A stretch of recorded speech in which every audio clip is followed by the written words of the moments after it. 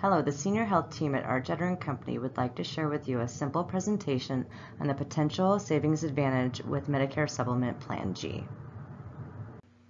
Why Plan F or Plan G? Plan F is typically thought of as the Cadillac plan due to its comprehensive benefits. Plan G can be a smarter choice as it can provide significant cost savings over Plan F with potential lower rate increases. Here's a quick comparison of the differences between a Plan F and a Plan G. You'll see Plan F covers everything Medicare lists as a potential Medigap benefit, whereas Plan G does not cover the Part B deductible. Let's go into this a little bit further.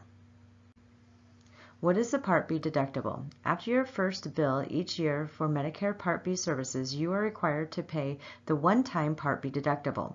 Once the deductible is met, Medicare pays 80% of the eligible services, and your Medicare supplement plan pays the remaining 20%. Part B eligible expenses include charges for physician services, hospital outpatient services and supplies, physical and speech therapy, and ambulance services. The yearly Part B deductible for 2018 is $183. Let's take a look at a couple example quotes for a 65-year-old male for both Plan F and Plan G.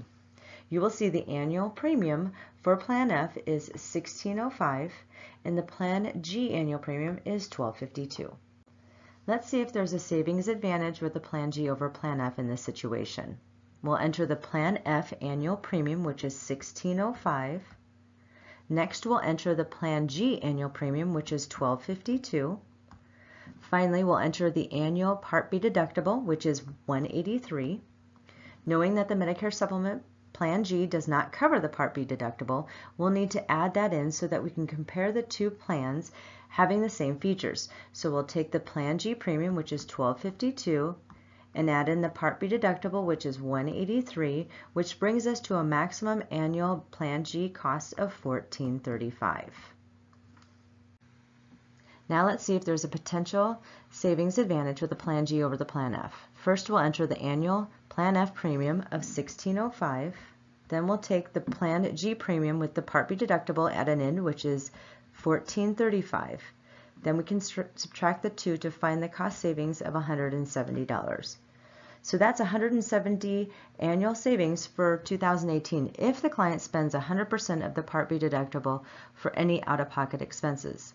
Now, if the same person doesn't spend any of their Part B deductible that year, then we have the potential 2018 savings advantage of $353.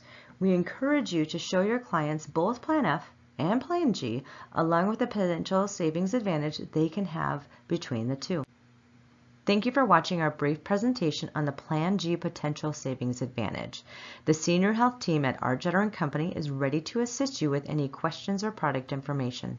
Please give us a call at 800-228-0008 or email us at seniorhealth@jetter.com, and be sure to ask how you can receive a free Medicare supplement quoting tool.